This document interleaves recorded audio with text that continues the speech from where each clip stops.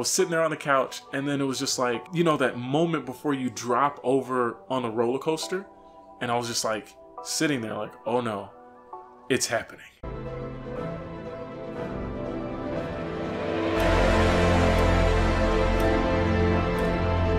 What's up, guys? It's Cal Marquez. Today we're going to be talking about my first Shroom trip. FBI, open up! How do I start this? Okay. I'm not condoning the use of any of these substances ever.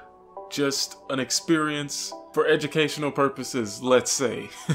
I have been into psychedelics for a long time, even before I had ever done any of them. My experience with psychedelics started when I was researching them. I believe I saw the film DMT, The Spirit Molecule, and I was like, man, I gotta get into that. Like, you know, I had finally astral projected, and I was like, yo, like, I gotta search more into this. Like, if it's actually a gateway into another dimension, like, maybe I want to experience that. Are you sure about that? I was just coming off of like learning to astral project more. I had done DMT at this point, so I was like, yo, I think I can handle shrooms. I was still trepidatious about it. I don't even think that's the right word. I was going into it and I was like, is everything gonna be okay? Is it gonna work? And I was just nervous, you know, because it lasts so much longer than DMT. DMT is like 15-20 minutes, but shrooms is like 6 hours. If I'm gonna have a trip that's gonna be 6 hours, I want it to be good the whole 6 hours. I don't want to have a bad trip for 6 hours. Like, who wants that? That's crazy. One of my buddies hit me up. He was like, yo, you need to watch this Joe Rogan podcast episode where he's talking to, like, I think his name is Stamets, Paul Stamets, I think. Don't quote me on that. I think that's his name. But he's like the big shroom guy. He's like a researcher and shit. I watched it, and he just made like the hero's journey so much cooler when you think about like taking shrooms. He said, he's like, I took like this crazy amount, and there was like, I was seeing lightning strike these prisms, and I was like, all right, okay. So I said to the universe, if you bring shrooms to me, if you make it available and present it to me, I'm not gonna look for it, but if you present it to me, I'll know that it's time to do it. Lo and behold, it was presented to me, and I was not ready. We're like, okay, this is destined to happen. We got to set up a time and a place. And because I knew all this stuff before, I was like, set and setting. Like, it has to be perfect. I'm not going to have a bad trip. Like, this is going to be good. I had recently been watching Terrence McKenna and his stories about like the heroic dose. Never, never would I have imagined taking that much. Maybe one day I'll do it, and I'm just going to be like, throw caution to the wind, and that may be the last video you guys see of me. I've got all this stuff in my brain, like I'm ready, like I'm hyped. We're doing this thing right, so we thought. I took like 3 caps, I think. 3 decent sized caps. It took maybe 30 minutes, and then the giggles set in, where everything was funny. Like, we were laughing at literally everything.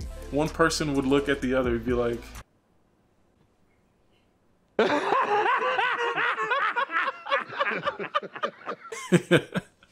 we just cranking up over nothing. And then out of nowhere, my buddy is like, you see the carpet? And I'm like, yeah, what about it? Doesn't look like it's breathing. Right as he said that, the carpet was like, oh my God. What the hell's going on? I had a whole playlist of music too, so I was like running through these songs and stuff. I even had the bad trip playlist, where if I was having a bad trip, I'd play some songs and it would get me out of it. I was ready for this experience, bro. I was ready. Comes a point where I start to notice that the edges of the room were shimmering. Like someone just took like a highlighter to everything, like glittered everything, like every edge was sparkling, and then colors got really vibrant. And so I got up, I went into my kitchen by myself. You know, I was getting antsy. I was like, oh, I'm starting to feel it. So I had to get up and do something. And then the colors got even more vibrant. It was just like instant euphoria. Everything was bright. Everything was vivid, like a super, super real dream everything turned into. As I was looking at everything, it was like a fisheye lens with the whole room. And then the next thing you know, I hear this voice in my head, clear as someone standing right next to me. It was like, things look pretty weird, huh? I was like, yeah. And then I was like, wait, who said that? Who are you? And I go back into the living room, I'm like, I just heard a voice talking to me. And everyone just starts cracking up. And then it was just like, you know, that moment before you drop over on a roller coaster? And I was just like sitting there like, oh no, it's happening. Like I could feel the essence of the trip about to say, all right, now it's time for some hard stuff. This dip just happened, and it was like pressure, intense terror, like awful. I wouldn't wish that fear on anyone, but it was like, it was horrifying, just horrifying terror. It lasted for at least 30 seconds to a minute, and you know, I was like, oh my God, oh, this is terrible. And you know, I got my phone, and I was like, God, the playlist. And I put on the music. I was like, the music. Everybody's like, chill out, dude, you're fine. And like, I looked at the TV screen, and if you guys have a Roku TV, you know that like Roku's, like they have a background that kind of moves, and it's like a cityscape, you know? And like, the cityscape kept going off my screen. It's like, as I'm watching it, it's like, I could see the city still off my screen. I was like, what is going on here? And the walls are breathing extra crazy. Like our air conditioner was on, and I could see the wind lines coming out of it. Now, I had set an intention before that I wanted to experience some cool stuff. Specifically have a nostalgic event. Like I wanted nostalgia to be in the trip. So we went outside, and right when we stepped outside, like just the darkness of the sky and the stars, and like how the street lights were illuminating the street, just like instant nostalgia. And I was like, oh, this is awesome. Like, it just looks so cool. And I'm like seeing colors and things swimming around in my eyes, and like patterns and shit. Maybe like 30 minutes later, things like taper out, and like I feel kind of normal again. Colors went back to normal. The fisheye lens look of everything kind of faded off.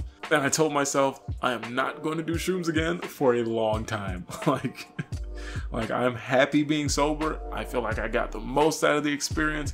I'm good. So that was my experience for my first time taking shrooms. If you guys enjoyed that video, go ahead and leave a like. It helps other people to see it. Subscribe if you want to guide where this channel goes and suggest new videos and stuff like that. And as always, guys, never stop adventuring.